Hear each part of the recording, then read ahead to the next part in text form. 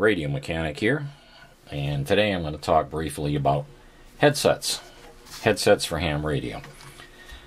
You've probably noticed in all the old war movies, the radio operator always had his headset on, and there's a very important reason for that. Having headset on blocks out background noise, increases comprehension and intelligibility like tenfold. It's incredible what a difference a good set of headphones make. If you listen to ham radio at all on the high frequency bands, it's very noisy. There's a lot of background static. That gets tiring after a while. A good set of headphones acts like an audio filter. A lot of that seems to disappear. And stuff that's not intelligible, voices that you can't understand through that, with a set of headphones, seems to jump up out of the noise, and suddenly you're understanding very clearly what someone's saying. I also hate desk microphones. These things are always in the way. You try to have a notepad here, no matter which side, there's just clutter on the table when they have those out. So I prefer having a microphone that's above the table. Now this happens to be a Heil ICM. And I cannot say enough about Heil microphones. I've had so many compliments on the audio from this. In fact, I had one fellow in England ask me if I'd stick around long enough for him to go wake his wife up, who was also a ham. He wanted her to hear the audio quality of this microphone so he could convince her that he should buy one. And in fact, I had a conversation with Bob Heil on the air a couple of years ago. He's a ham, and I gave him a call, gave my call, and he came back, and he said, "It sounds like you're using product." And sure enough, I was using his Heil microphone. I mean, he picked out the audio characteristics immediately. He could tell I was operating one of his mics. Anyway, that's a side note. Because I don't like microphones on the table, and I wanted a set of headphones and the mic off the table, I went down to the local ham radio store, ham radio outlet, and I bought one of the Heil headsets. Now, I bought one of the good ones. I bought one of the professional series with the boom microphone built in, because I knew that the Heil microphone was going to be a good quality mic. Brought them home, unboxed them, put them on my head, and knew immediately that they were going back to the store. I couldn't stand them. The problem was they had a very stiff earpiece, and not only was it stiff, it didn't fit around the ear. These fit around the ear. These are Bose. It didn't fit around the ear. It sat on top of the ear. That causes a couple of problems. One, it doesn't have any passive noise canceling. The sound can still leak in around your ear. Two, it's extremely uncomfortable to have something pressing or pinning your ears to your head. And I wear glasses, which means it's going to push my ear against the frame of my glasses and cause a lot of discomfort. And I also suffer from migraines. Even wearing a baseball cap can give me a headache on some days. But these were like a vice. They were literally like a vice on my head. And they were just excruciatingly uncomfortable. So I tried bending the band out and releasing the tension. The problem is it was also a very heavy headset. So once the tension was off of them, as soon as I tipped my head down, they fell on the table. They wouldn't stay on my head. Absolutely useless. And interestingly, I was discussing this a couple of days later with a couple of the hams on the local repeater on the drive into work. And they both said, "Oh, no, I'm getting the Heil headset. They're good quality, and, I know I'm going to be happy with them." And about a week later, I heard them both discussing how they wish they had brought them back to the store, because after an hour or two on their head, they were excruciatingly painful. Now, I'm not knocking Bob Heil's product. I love his microphones. And there may be people out there who can stand that kind of pressure on their ears, but I think most of us would find something pressing against your ear uncomfortable.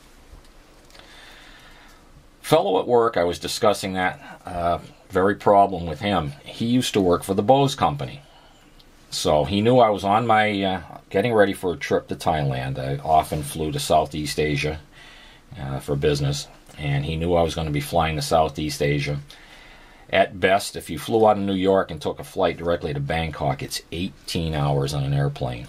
I'd be in a straitjacket after that period of time. So I used to fly from here in New Hampshire. I'd fly to Chicago, from Chicago to Narita, Japan, and then from Narita, Japan into Bangkok. That way I could get off the airplane every 10 or 12 hours and walk around, get the circulation back. It used to take about 22 hours, 24 hours between there door to door, but I got to get off the airplane occasionally. Anyway, he said, take my Bose noise-canceling headset and try them on the flight. Let me see if you like them. So I took his noise-canceling set, and they were extremely comfortable. And the active noise-canceling worked very well on the aircraft for blocking out all of the plane noise. You get that roar of the jet engine and the sound of the, you can hear the air flowing over the fuselage. It's quite annoying and tiring. But with that Bose headset on, all of that disappeared. Absolutely disappeared. I did notice, however, though, that when the flight crew broke in to make an announcement, or if there was any static, or the jack was a little loose on the armrest of the plane, if any crackling seemed to be greatly enhanced by the circuitry in the noise-canceling headset. And, it was okay to live with. I mean, the sound quality was good. It was enjoyable listening to the movie. And, the occasional noise burst didn't bother me too much. It wasn't very frequent. But when I got home, I tried them on the ham radio. I plugged them into the ham radio here and expected to, be just stunned at how well they worked. They were awful. The digital circuitry that's in the noise-canceling system could not deal with this noise. That impulse-type noise just drove the circuitry crazy. It amplified it tenfold. There was this horrendous roar, and nothing was intelligible. It distorted all the voice. I couldn't hear anything. I was absolutely disappointed. So I took them back to the guy the next day, and I said, thanks for letting me have them on the flight. They worked out beautifully. I said, but, they're no good for my ham radio. But I do appreciate the loan. And he said, well, here, I have something else for you. And he handed me these. These were brand new in the box. He'd never used them.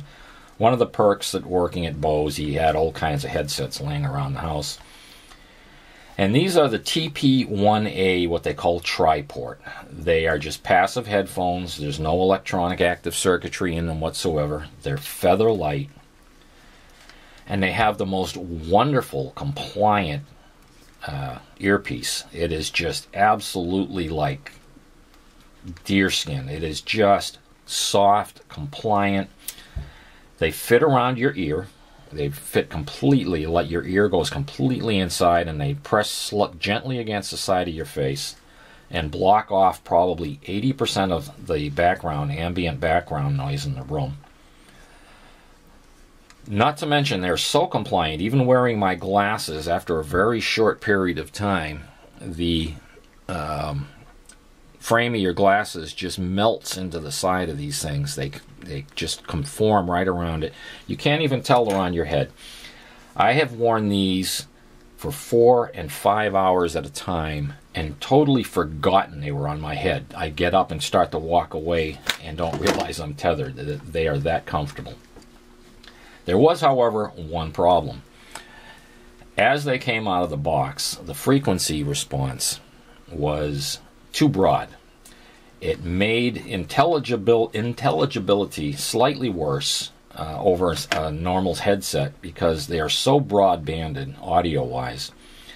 However, I discovered there's 2 ports here on the side and a port here. They call these tri-port headsets, and they are there to taper the audio response or modify the audio response and allow them to work like a large bass reflex speaker. And they had way too much bass response. I discovered by accident that if I put my finger over these holes, all of a sudden the low frequency response was rolled off, and by covering all 3 holes, the audio intelligibility of these things skyrocketed. They were just perfect at that point. I popped them open. I took some silicone rubber and blocked the ports off internally. Just put a little dab of silicone rubber over each port and put them back together. And they are what I would call today the perfect ham radio headset. The audio response is perfect for voice. They're comfortable for hours and hours and hours of operation. And between this and the microphone, and I'm going to move the camera up here slightly, I have the headset routed with the microphone cable on the boom, so that when I bring the boom to the operating position where it's near my mouth and I put the headset on, whoops, sorry about banging the camera, I now have a completely clear work surface. There's nothing in front of me other than my notepad and my pencil. I can have my mouse over here if I want to use it, because the computer's off to the right hand side to control everything for my logging. I use a foot switch for transmitting. It operates the transmitter. And when I'm finished, I can park the headset on top of the boom mic. Now this is a Heil boom with a Heil microphone. I have the spring mount. Absolutely love it. I am happier with this microphone arrangement and this headset arrangement than I have ever been with anything before. I have hours long comfort with this headset and get all kinds of unsolicited audio reports. Again, these are the TP-1 Bose triport, and I don't even know if they make this model anymore. Extremely, extremely comfortable. I suggest you go down to your local Best Buy or wherever you're buying your headsets from. Try them on.